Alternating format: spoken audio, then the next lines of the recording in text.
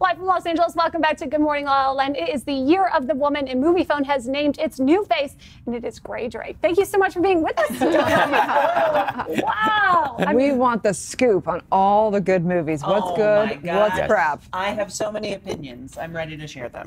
That's so interesting, though, because you are really known for being so opinionated and stylistic in your voice. It is amazing to mostly my parents who have spent their whole lives listening to me that I've made this my job.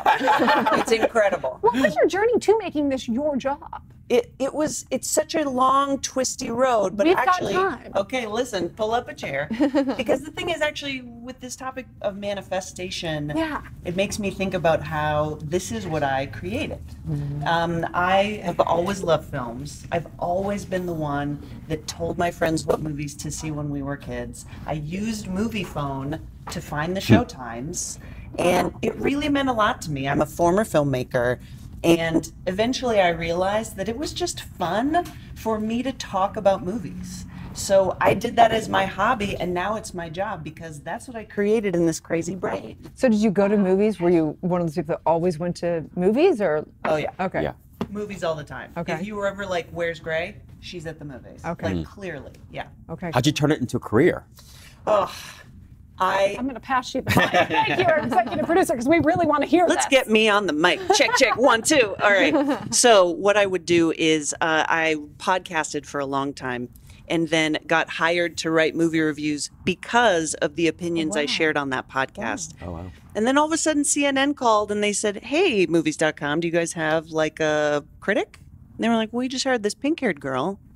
And I worked with them for a few years, met the man who is now my boss, our great general manager, Matt Atchity, and he said, we need to revitalize this brand. We want a personality. We need people. We need a person who can recommend movies with confidence to all of our users. He's like, do you want to be Ms. MoviePhone? Because I have to admit that I just rarely go to movies because they generally, I mean, in my opinion, they're just so rare that they pretty much all suck. We've all been hurt before, honestly. yes. I just can't, yeah. I had PTJ as a breakup, you know. Now you know who to call. I know. And call me. Okay, so give us a rundown. Okay, I think that we've got a really good second half of the summer coming up because we've got a Spider-Man movie coming out. Now, I see this, you're giving me a dead-eyed stare. Superhero movies are not your thing, right? Okay, well, Tom Holland is my thing, and I think now for anybody that's a fan of like Avengers Endgame, one of the biggest movies of the summer, I think that one's really going to satisfy everyone. But what kind of movies are you into? I want the deep, profound, like I have a whole new shift of perspective on life when I walk out of a movie. You know, there's a movie that came out earlier this year. It's going to be available on demand pretty soon. It's called The Mustang. Ooh. And it's about a program where inmates train horses. They train wild Mustangs. The Mustangs are auctioned off. This is something that we do actually in real life. I had no idea. And the movie is so touching. It's so incredible.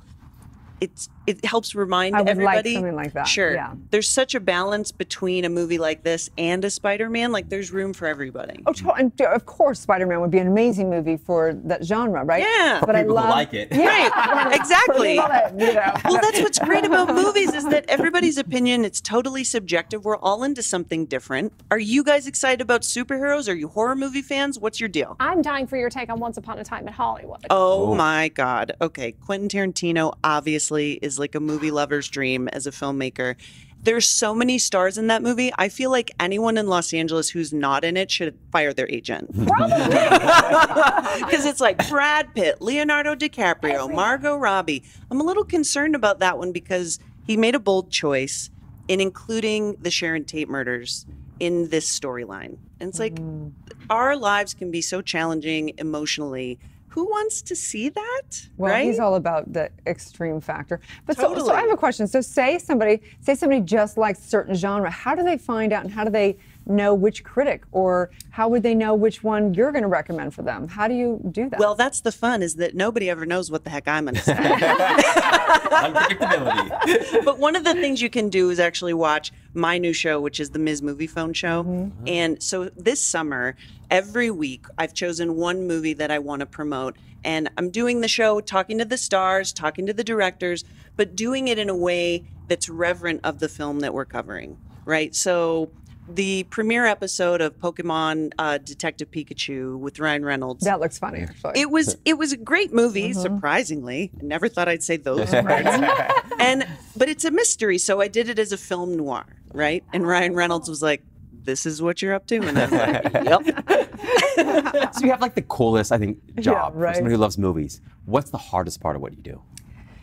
I love doing it so much that I do it all the time and I never stop. And so even listening to all of this talk in Chinese medicine, it's so important to stay balanced because I get tricked into working all the time and not sleeping. We were just talking about travel and it can get a little hectic.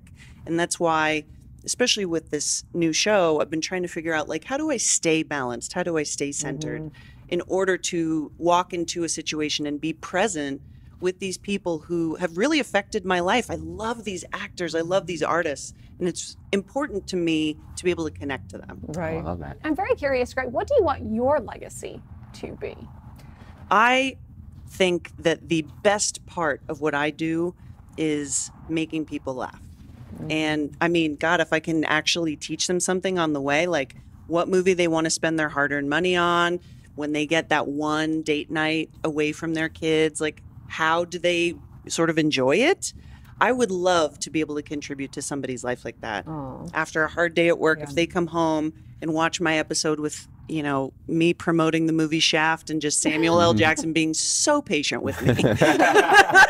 if that gives somebody a laugh, then I've done my job. Oh, well, your reviews have touched millions of lives, including mine. So thank you very much for that. Please tell everyone where they can see your new show and follow you. Oh my God. Okay. So it's all over our Movie Phone channels, and that's Movie Phone with an F, the way the good Lord intended. Okay.